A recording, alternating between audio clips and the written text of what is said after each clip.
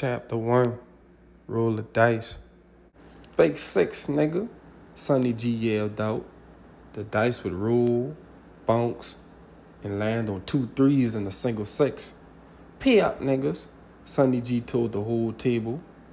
Sonny G had been rolling big 6s for the last 20 minutes and had the guys off the 5 Mile in the Bo Weaver. Heezy grabbed the dice. Nah, low bro, let me roll them shit, Big Miles told Heezy.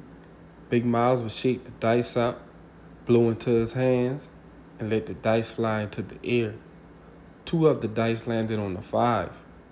The last dice hit the corners, and it spun in circles for a long 5 seconds. Trumps, nigga, pay me double, Big Miles said with a smirk. And just like that, Sonny G had lost the $40,000. Him losing the $40,000 wasn't the problem. He just robbed a nigga out of his own neighborhood in the 4 Mile area for $5,000. He lost that with the $40,000. No way he could go back to his hood with beef going on and with no money. D-Mac saw the look in Sonny G's eye and pulled out his 25-shot 4.5 Glock. Lil Purple pulled out a 30-round 9mm, and Sonny G pulled out a Chrome 4.5. Y'all niggas know what's up, Sonny G told them, smiling. Big Miles, Heezy, and Lil Warren would put all the money on the table because they respected that iron like any other human. Sonny G, Lil Purple, and D-Mac would grab the cash and run out the back door. Upon jumping off the porch, they hadn't realized that the backyard was full of known savages off the 5 Mile. A big gunfight would take place as Sonny G and the guys unloaded their clips while they were running and jumping fences. There were too many shots being ranged out. The guys on both sides had to stop shooting before they hit a teammate. Sonny G and the guys would make it back to the 4 Mile area where they would smoke 3.5 purple blunts and laugh at the 5 shootouts they've been in the last week. Hey, y'all boy, y'all know that little nigga from Back to Green who been in that last episode of Murder Stories? Remember he smoked his up and his frame? Well, that little nigga got the pounds and he live on the back street. Sonny G and the guys would be parked on 4 Mile waiting for the youngin' to come out. When he came out, D-Mac put the 9mm to his face. Get the fuck in the car. You ain't even know that nigga you killed from Back to Green was my uncle. You thought your ass was stuck off and there's north in it. Boom. D-Mac hit him in the head with the 9mm hollow point round and dropped his body off in front of the 5 Mile store. Chapter 2. Been doing this.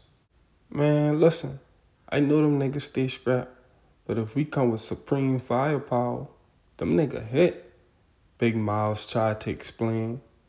Boy, we dead man's walking if we think we about to slide to that dead end, Heezy told them. That's why somebody gotta be on foot, fool, Lil Warren stated. Sonny G, Lil Purple, and D-Mac would be standing in the front yard on high alert. Tonight they had their pistols in the grass and the assault rifles in their hand. They done had jacked about 11 hoods out of the 20-something neighborhoods in Charleston. So that means many other savages wanted their heads. Hey bro, let me get a 20 hard. I got you bro, just come to the gate, Lil Purple told them. As Lil Purple looked down to pop the crack into pieces, his life turned black. He didn't hear the sound or see the flash. Boom! Heezy sent the hollow point through the top of Lil Purple's head.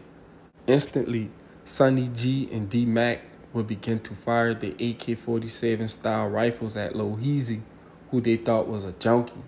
Heezy was fast on his feet, so Sonny G and D-Mac couldn't get a good aim.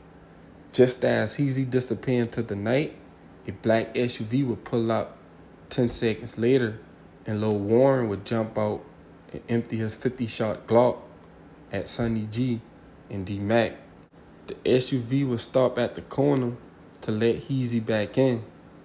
Big Miles, Heezy, and Lil Warren would drive only 2 minutes up the street to lay low in their neighborhood, the 5 Mile.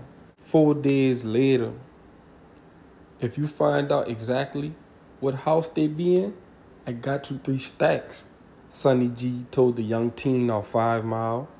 The youngin' would go get the locations, and when he came back, he would give Sonny G the drops. Boom, boom, boom, boom, boom, boom, boom, boom, boom.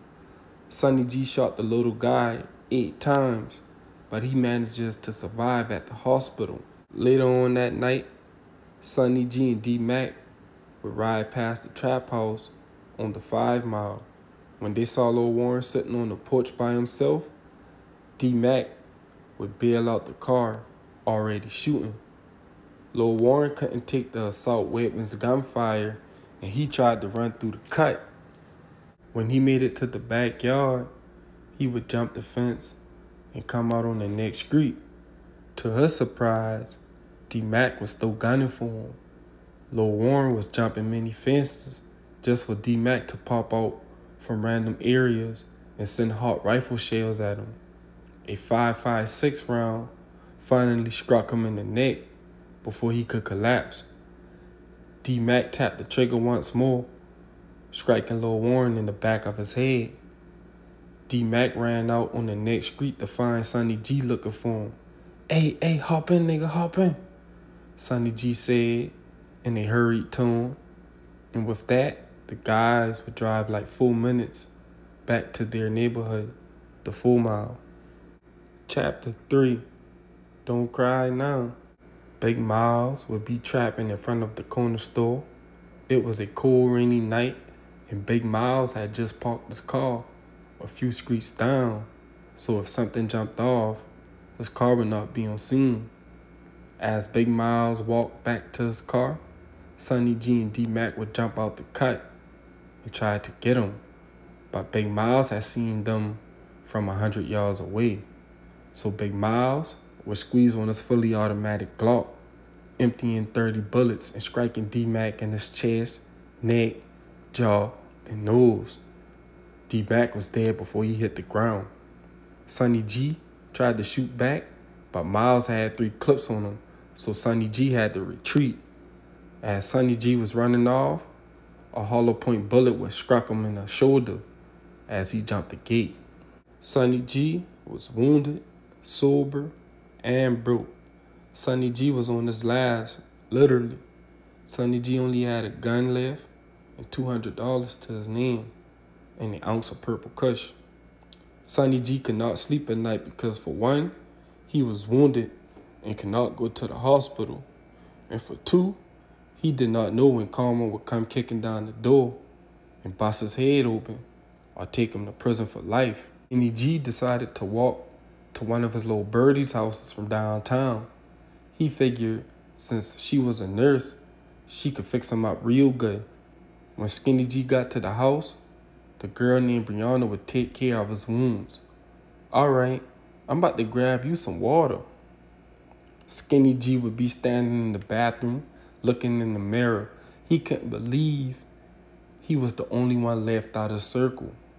When the door to the bathroom opened, he thought it was Brianna.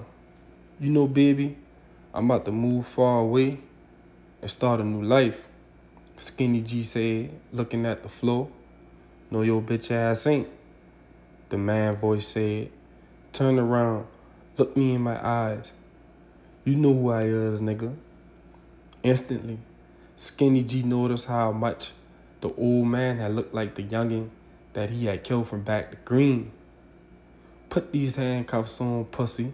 You coming with me, the older guy said, and pistol whipped Skinny G. And by the way, how the fuck you didn't know Brianna and my son are related? They are identical twins, nigga.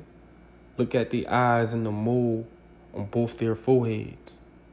Big Miles would have the seat reclined all the way back in Creisha's living room. Creisha was throwing her head game on Big Miles like a goat. Creisha would put Big Miles all the way to the back of her throat with consistency. Within 45 seconds, spit globs would begin to wet her hands up. In 90 seconds, the bed was covered with saliva. Within an hour, she made Big Miles bust a walnut-sized cup of warm jizz in her face and mouth. Creisha would use her finger to scrape the jizz off her face and put it in her mouth like a pro. Damn, baby, I see why Hazy be going crazy over your ass. Hazy couldn't believe his eyes as he sat at the window. He knew for sure Creisha never blew him like that. Not only that, he thought Creisha didn't even like the taste of cum. Hazy would unlock the back door and walk into the living room while they were getting dressed. Before Big Miles or Creisha could say anything, he shot them both more than 8 times, then spat in Big Miles' face. The spit on Big Miles' face would be DNA evidence at Hazy's trial. He would be tried and convicted. He would be sentenced to 2 life sentences plus 5 years for the gun. And just like that, in a matter of weeks and months, 6 people dead. This ain't a real story, but this just a little fake story. But I still be trying to show y'all how them boys be rocking in Charleston. You see what I saying? Them boys be doubling back within a couple days. You see what I saying? Whole groups of teenagers and 20-year-olds be getting murked within months apart. You see what I saying? You can watch a whole group of people grow up. You see what I saying? Let's say you about 21 and you watch a group of teenagers grow up. By the time you 28 and you had know about 10 teenagers who used to be together, by the time a 21-year-old turned 28, you only one of them boy who made it to the age of 21. And that's facts. That's your boy Marlo. I out.